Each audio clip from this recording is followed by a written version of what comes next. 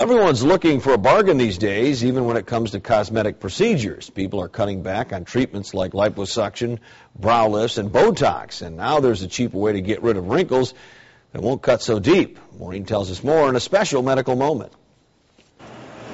Okay, so this is a really easy procedure. You're going to have probably around maybe 5 little small injections. I use a tiny needle, and I just treat the small areas.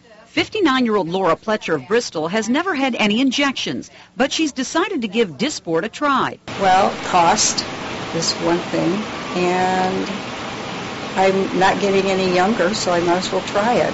Dr. Ronald Downs from the Center PC says Dysport is a lot like Botox. Well, Dysport is botulism toxin. It's botulism toxin A, just like Botox. It's manufactured in a very similar way, and it's a protein. It's manufactured from the botulism bacteria, and it's designed to paralyze muscles. Further side effects? Absolutely no fear involved. This is a heat-killed bacteria, which means the bacteria it's not alive.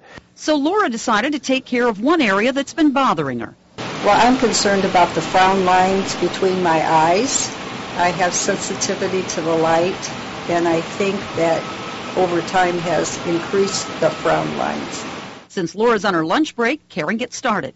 Okay, so I'm going to start here, and you might feel a small pinch.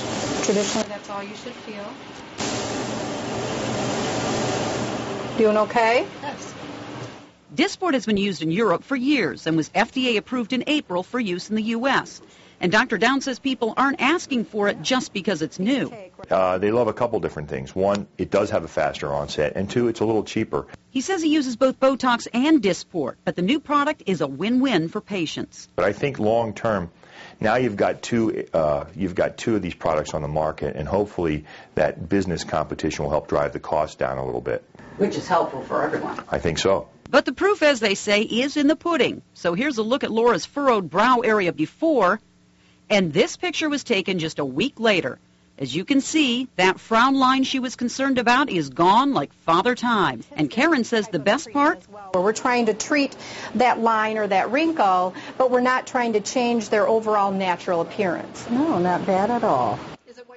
So how much cheaper is Dysport than Botox? Because of the way it's made, you need more Dysport than Botox, but it still averages out to a savings of about $50 to $75 per visit, which is every 3 to 4 months.